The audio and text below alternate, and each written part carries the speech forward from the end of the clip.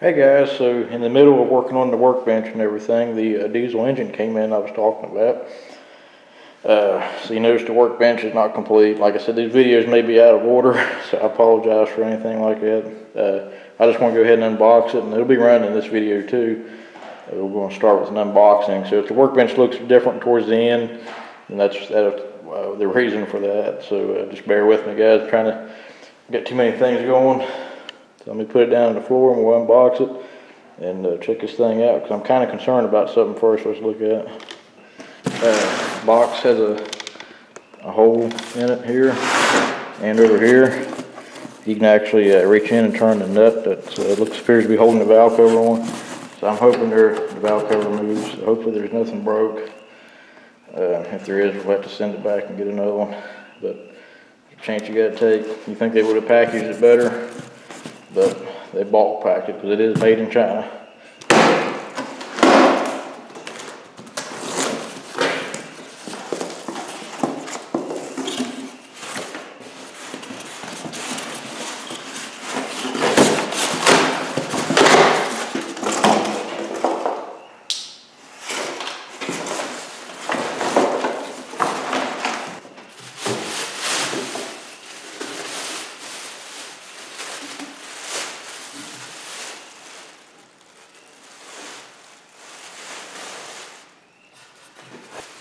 And there's a bolt in here too, and a nut, and I'm going to assume this fits the crankshaft. I'm kind of surprised it came with that.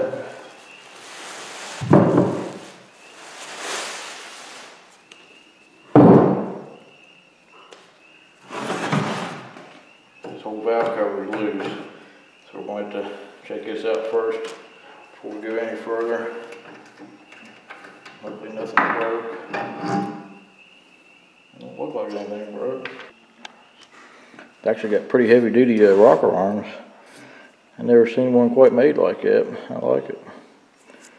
Now let's get the valve cover back on without messing up the gasket. I'm glad that gasket's not messed up. I don't like the valve cover already, but it is what it is. What are you going to do about it? It is made in China. I'll just snug it down. I don't know what the torque specs are on anything. The color is interesting. It's like a flat red. It's not something you see all the time. The standard gas cap, diesel cap in this case. So here's the model number of it. It's a 196cc engine, 168F diesel engine. It says 3.0. I'm assuming it's going to be the horsepower, but I'm not 100% sure. And the throttle setup is similar to the bigger one, and you'll have to bleed the injector and everything. We'll go through that here in a little bit. I just wanted to unbox it, make sure nothing was broke on it. Mind it just remember it does ship with no oil in it, so you got to keep that in mind. Set the compression release. Is that ready on compression?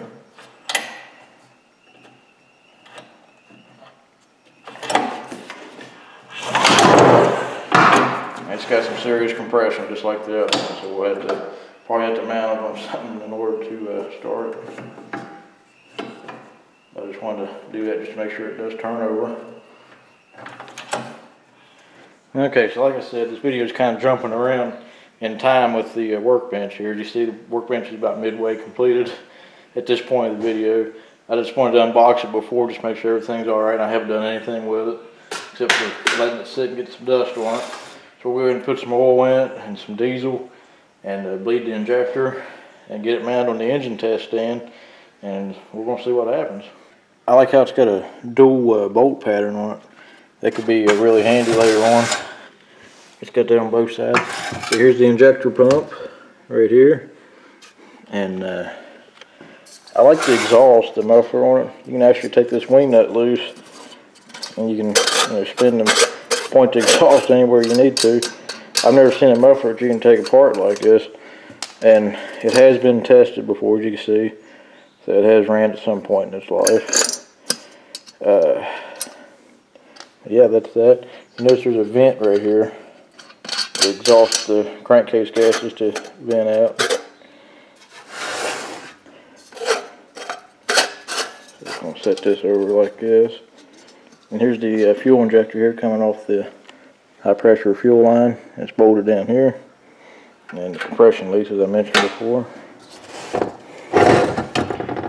But yeah, I don't know if that means 3 horsepower. It was advertised as 6.5, which is, you know, it's about the same size as a Predator 212. I'm starting to get some stuff moved in too. So yeah, that's I wanted to show you the throttle on this. It'll be full throttle. You can actually tune the high end like it's going to be used on a generator. And this would also be how you would kill it.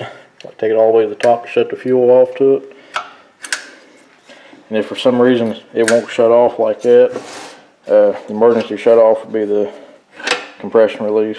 You know, you don't want to shut one off all the time like this, but in an emergency or just, you know, if you just start it up and you need to shut it down real quick, you know, that's fine to do. It's not going to hurt anything. So let's get some oil in it and get it mounted and get the injector bled. So this is the type of oil I'm putting in. It is diesel engine oil, it's 15W40. The engine calls for 0.7 liters of oil. So that comes out to 700 milliliters. So this is 500, 600, 700. So we're going to measure it out because I don't want to get too much in it or not enough. Either way, it's not good on any engine. So we're going to measure this out. There's 500, 600, and 700. It just takes the guesswork out of stuff.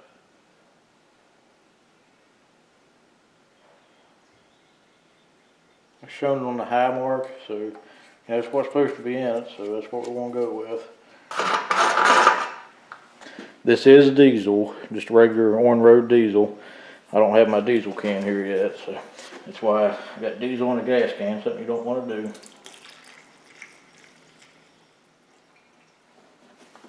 Almost totally held a whole gallon. So you really got to work it to get that wrench in there. You just want to loosen this. Alright.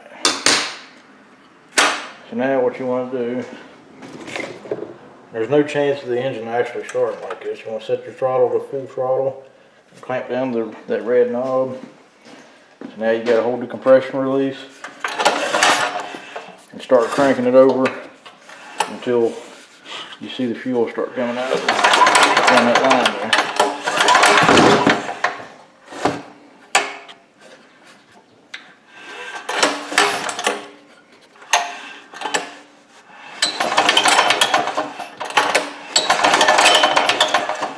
And once you see it, you just want to do it like one more time just to make sure.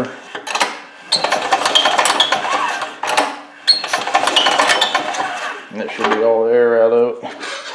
You want to get this tight again. Just pay attention to how tight it was before.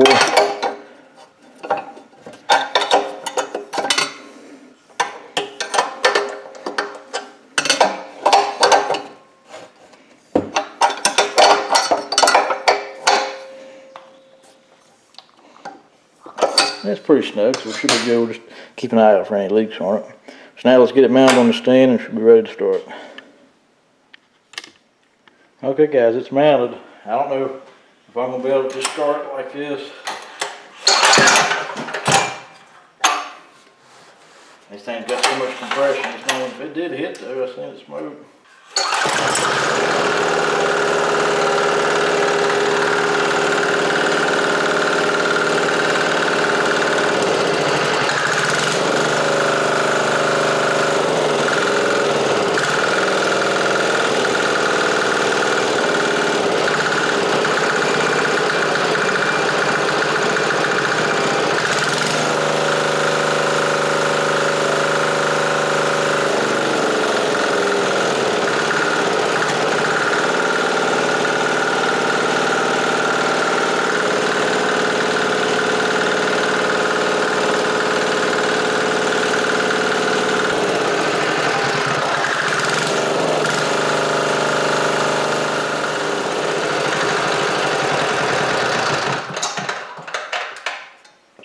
Alright guys, so we got a runner. That seems to be running pretty good. Plans for this engine. I got several things in mind. The first thing that crossed my mind was putting it on the mini bike, just to see what would happen, see how much I can get out of it, and to change the gearing a little bit on the mini bike. Another little project I want to do later on is build another test stand, but have like some type of braking system on it, just so I can put a load on engines, so we can compare the torque and the overall power to a gas engine of a similar size. And so yeah, that's going to be something else I'm going to try to do.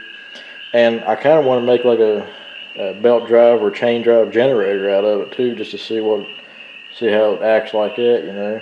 And I got several ideas for it, but that's the main things that come in mind. Main reason I bought it was just, you know, it popped up on eBay.